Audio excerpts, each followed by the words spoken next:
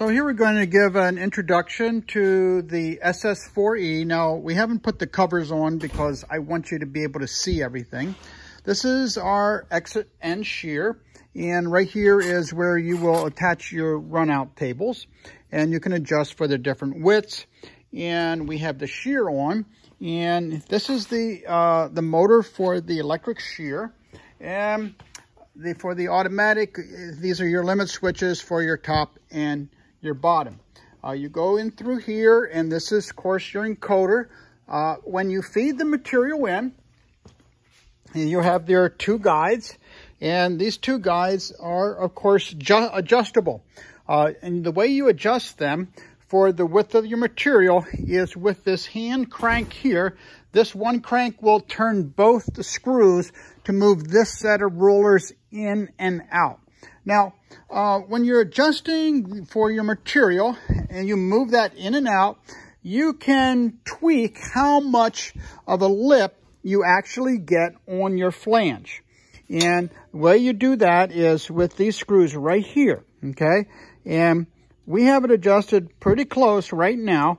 And when you get adjusted close, you put that screw and you lock that in there. You see right here? We're going to lock that in there so that this is set up really close for what you want to do.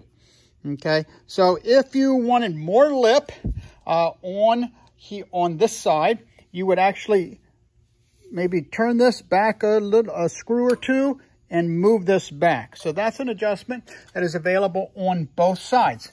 The other adjustment that you have is each of these drive rollers, these urethane drive rollers, are on cams. And so you can loosen this and you can raise or lower this. And on the bottom, you will see the bottom also has the urethane drive rollers underneath there. Once you begin to come into the main part of the machine, you should be able to slightly turn these. See how I can turn these a little bit? They do touch, but they're not too tight, okay? And you don't want them too tight. They should be able, when you set this up, to slide a piece of material in those. And it should touch, but not be real tight. So, looky here. See, I can turn that, okay? It's rubbing, but I can still turn it. That is a correct adjustment for that. If you need to make this tighter, okay, again, be careful, but what you need to do is loosen these bolts on the front and loosen the bracket, and then these screws here can tighten that because there's a rubber piece in there and here, so you can tighten that. Once you have this set to where you want, we suggest that you tighten these holders here, just so in transportation, or in case you bump against this here, you don't lose where you want to be. Towards the end, on this machine, we have installed the striation rollers. So there's 3 sets. The minimum width you need for this is 20-inch wide material. If you want to have narrower material, you'll have to take one of these rollers out and go with less. And to do that, you have to take these bars off and slide them out. It's a little bit of a process. In the exit end, we have 2 more drive rollers. Again, they're on a cam. You can make them tighter or looser. We have adjusted them about where they need to be. This here is a straightening piece for your male side. And then this side over here, we have adjusted here. This is a guide to help feed it right into the edge of your shear. We have a couple bearing blocks that are adjustable. So, of course, when you adjust the width of your coil, we have different bolt holes for this guide. This is going to stay about the same, okay?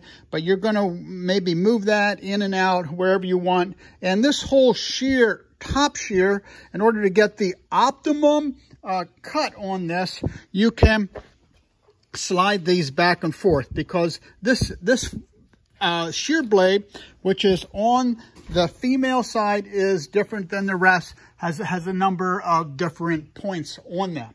So I'm going to now take us over to the computer controller, and there's two different modes. There's manual mode where you can set to shear. So I'm going to just hit this.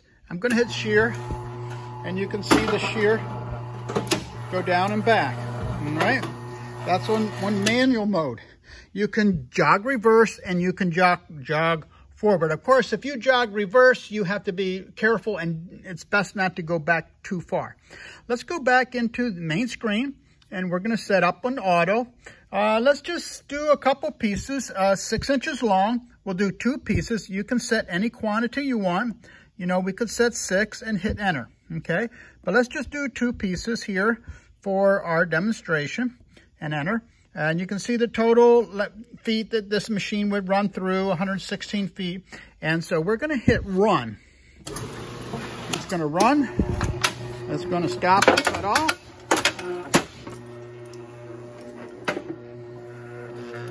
I can remove that out. It's gonna run. It's gonna stop and cut off.